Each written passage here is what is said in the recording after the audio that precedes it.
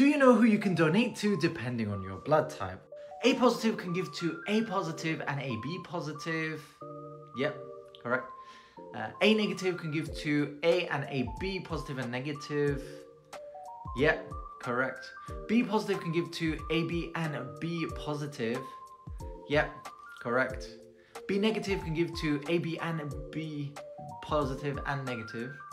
Yep, got it. O positive can give to all positives because they don't have the ABO antigens but have the rhesus antigen. O negative can give to everyone, universal donor. If you're O negative, you are a rare blood type. AB positive, universal acceptor, can only give to AB positive. So very, very narrow spectrum. AB negative can give to AB negative and AB positive. Yeah, that's a good one. So you're always someone's type. Make sure you do give blood if you can.